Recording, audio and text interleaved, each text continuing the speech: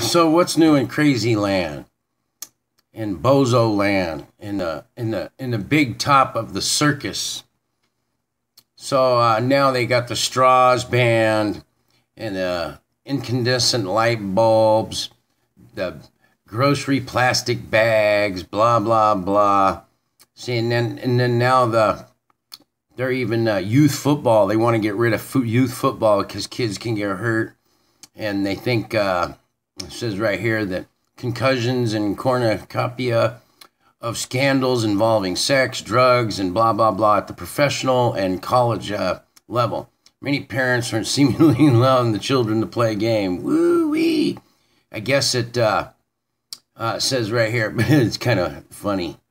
But letting parents choose what is best for the children isn't something that the neighborhood Napoleons are interested in. And that's pretty true right there, the Napoleons.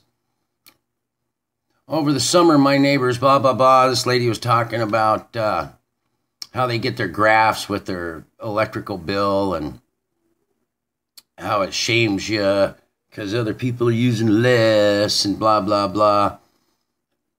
Now, they're going to be banning fur and then water guns because they have a water crisis. They're going to ban water guns. No more fun for the kids. And then this private buying pets, the breeders can only sell, pretty much they're going to make breeders not even be able to sell to the public pretty soon. And only stores can actually sell these animals. This is getting ridiculous.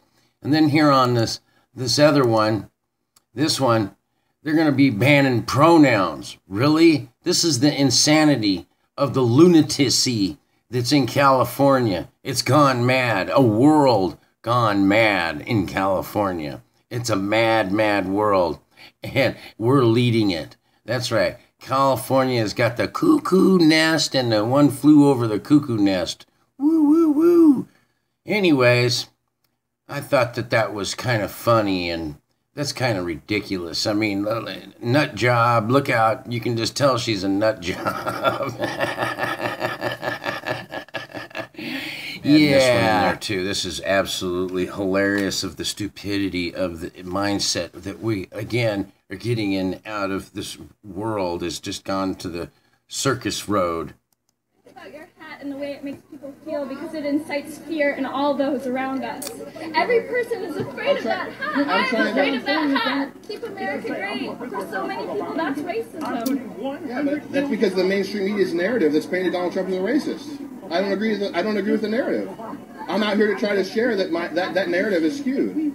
As a human being, we should pay attention to fear and not logic. Wait. Pay attention to fear and not logic. Oh my God. Fear. You said pay attention to fear and not logic? Yes. I should have paid attention to emotions and not facts? Yes. What? Yes, no facts. We can't have facts because our emotions are more important than facts.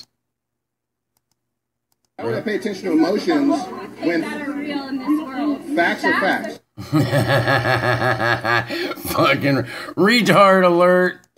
No, emotions are real. Emotions is one removed from spirit. I find that it is hard to trust others. You shouldn't trust the mainstream media. You should start listening and What looking media into. then do you suggest? That is saying, don't trust knowledge, operate in darkness. You gotta be kidding me. No, go look up facts. Go look up actual statistics and facts. Look up peer research. Emotions are facts. Oh my God. Really? Are you just gotta be kidding me? What kind of level of intellect is that? Don't know. But emotions change, don't they?